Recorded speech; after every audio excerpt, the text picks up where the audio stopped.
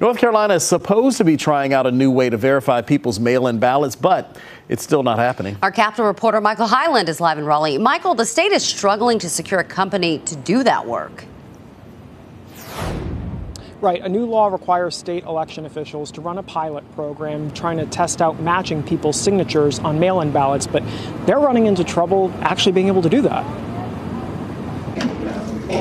While a large majority of people have gone back to voting in person since the pandemic, mail-in voting is still the choice for some. A new law backed by Republicans in the legislature called on the state to test a new way to verify the legitimacy of those ballots. The State Board of Elections is trying to find a company with the technology to conduct signature matching, but so far has not. We're doing everything we can. Elections Director Karen Brinson-Bell told lawmakers most vendors were not able to do it on the timeline set under the law. The legislature enacted it in the fall and wanted a report back on May 1st. She says they're trying again to find a company. Our goal is still to, if we can't meet the May 1 report deadline, it at least should have a substantial report of progress and then be able to execute the pilot shortly thereafter. Republicans initially wanted this in place as a requirement this year. Democrats raised concerns about the potential for legitimate ballots to be tossed out and called for a pilot program first using ballots from the March primary. 31 states conduct signature verification. North Carolina currently requires you to get 2 witnesses to sign your ballot. Andy Jackson studies elections at the conservative John Locke Foundation and says at this point he doesn't expect signature verification to be in place for the November election. But I think it may be pushing this a little too fast to try to get these